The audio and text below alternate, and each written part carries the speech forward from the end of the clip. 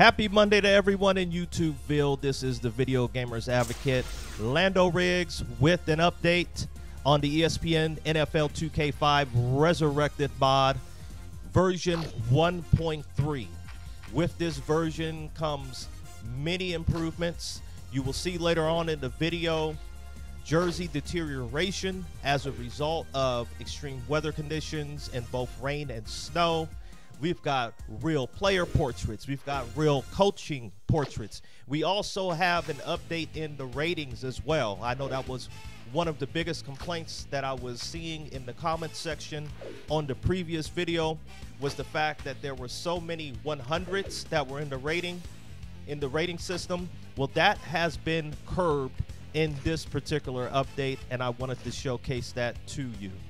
Right now, we are going to go to the roster section, and there you will see how the player portraits have been implemented. There goes George Kittle of the San Francisco 49ers, and you can see the ratings on the players are also a lot more realistic. Joe Mixon on the Bengals. You got Stephon Diggs on the Buffalo Bills. The pictures look really good. They look really clean. They look slick. This does such a great job in terms of adding immersion to this game. We have to remember that NFL 2K5, this was a game that came out 17 years ago. So, of course, the graphics are going to look out of date, but one of the things that is very effective in helping to bring this game up to speed is that when you have updated rosters in a game that's this old, being able to put in something like real player portraits, it really helps the game stay up to date. And NFL 2K5, I unapologetically say, is my favorite NFL football game of all time. I believe it is the best football video game of all time. Stuff like this and what this mod brings to the table only makes an excellent game even better, which is why it's so impressive the work that these guys have done on this mod. I mean, from all fronts, from the menus looking a little bit different, the logos, the banners being changed in the stadiums, the work that they have done all around with this game. Let's also talk about the updated jerseys, the updated helmets. It's absolutely phenomenal work. So now I'm going to take you through the coaching portraits. That has been updated as well.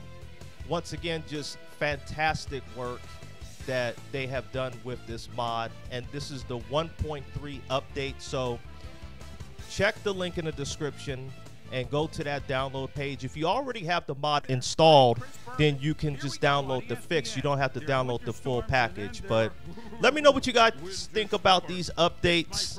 Please comment. If you haven't subscribed already, please subscribe. I definitely want to hear from you guys. Let me know what you're thinking. And thank you so much for tuning in and watching the video. Still fans making their way through the turnstiles. They'll be just in time to catch the start of this game.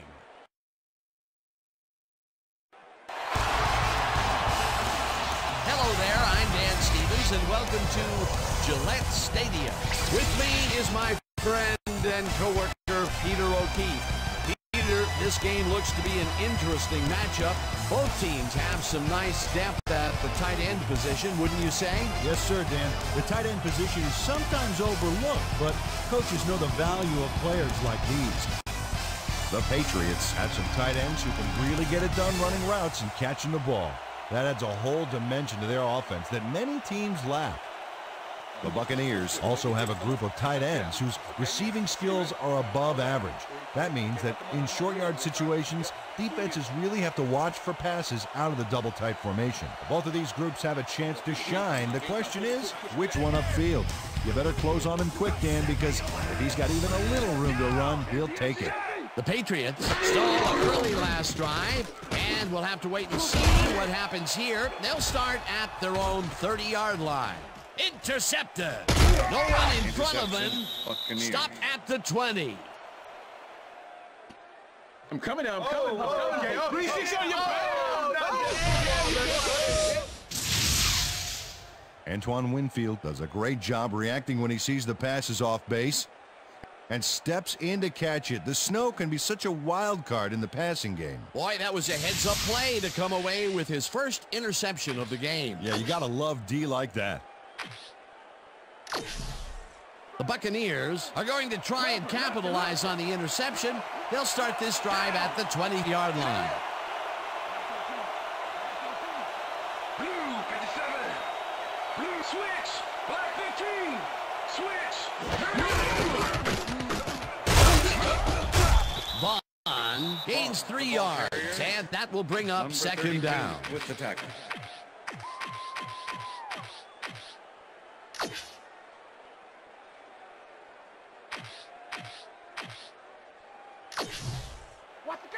Second and 6.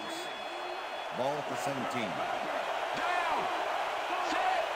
Green 22. Switch. Black 85. Switch. Black 85. Number 50 gets the sack way back at the 20. Number 50 goes in unblocked and nails him to the ground. The O-line should be embarrassed. Watch this. Oh, yeah, sacks don't get much easier than that. They forced that one backwards, and that's going to make this third down that much harder. Yeah, they also make it easier on themselves by wiping out all of the potential short yardage plays they might face. Third and long. Brady really rifles this pass, and the reception's made at the 6. Chase. Tom Brady launches this one perfectly, and the D was nowhere to be found. You got that right. Missed coverage all around. That's right, Dan. My 6-year-old could have covered that pass better. And, Peter, that play doesn't get off the ground unless he runs a very precise route. And he had to beat his man. A couple of the best banging heads there. That will end the first quarter, and it's still a scoreless game.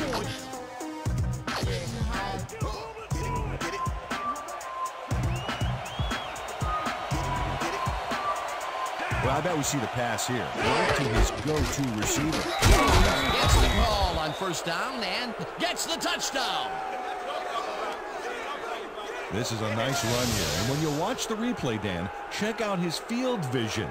Great job of finding space. He gets the TD and a little congratulations from his teammates. It's well-deserved, Dan. Holding.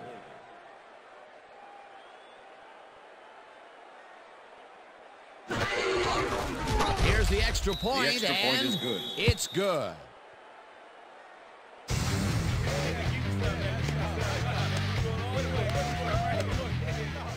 Look at all the happy tailgaters as they get set to cheer for the hometown team. Hi, folks. I'm Dan Stevens. Welcome to historic Lambeau Field. With me, my good compadre, Peter O'Keefe. Peter, your thoughts on today's game? Well, Dan, both teams have excellent safeties on the defensive end. The Packers have a great group of safeties who mean business. Whether it's pass coverage, run pursuit, or what have you, these guys flat out take care of business. The Vikings also have some excellent safeties. They can cover, they can hit, and they get their fair share of interceptions as well. In short, they can do it all. Both groups should factor heavily in the outcome today, but only one will go home with the W. And this deluge is putting the grass in the mud, and the players' cleats are tearing it right up. This game looks like it could become half football, half mud wrestling. Back to you, fellas. Susie, thank you. Number 12 catches it in the flat and picks up maybe a yard. Number 12 had just one guy on him and makes the most of it. And he schooled that guy so bad, I can smell the chalk dust. Not much there. It'll be second down. I don't know what you can get done, but they were hoping for more. Cook goes right up the middle and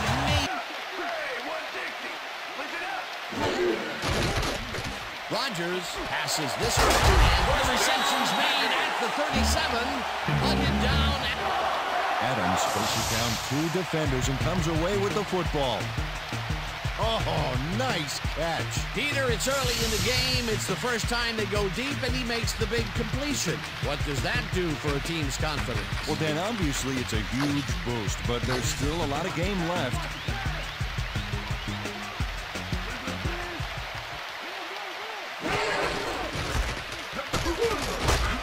Jones picks up about 2, and that brings up second down.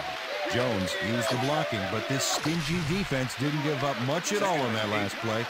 Ball at the 31. Blue 22. Blue check. Goal 51. Rodgers throws a bullet to the flat, and the ball's caught at the 29. Eventually shut. Jones fights for every inch of turf he can get. Watch here as he makes the catch. Right there, and then he runs for a few more. Classic overachiever, not unlike myself. A nice run after the catch, and that's what they expect from him. Heck, that's his job description. You won't see him running a post route, but you will see him make plays off those shorter catches. First down, and they line up with 3 tight ends.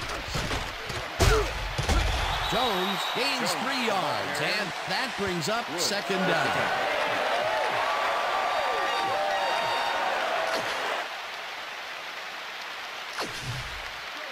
Second and 6. Ball at the 14-yard line. Number 83 goes in motion. Hey, 25. Hot. Hyena black 51. Hyena black. Rodgers throws this one to the end zone, and it's caught for a touchdown.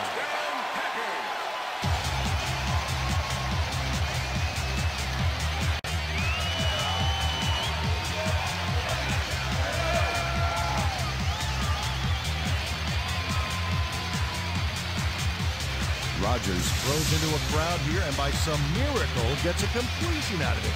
I don't know how that happened, Dan. Let's have another look. There you go. Well, the D had him covered, and they just couldn't get to the ball in time. A perfect pass. You can't coach that. That kind of pass is instinct. He gets the touchdown off a nice play. Fantastic athleticism. What a player. Now the point after, and extra point is it's good.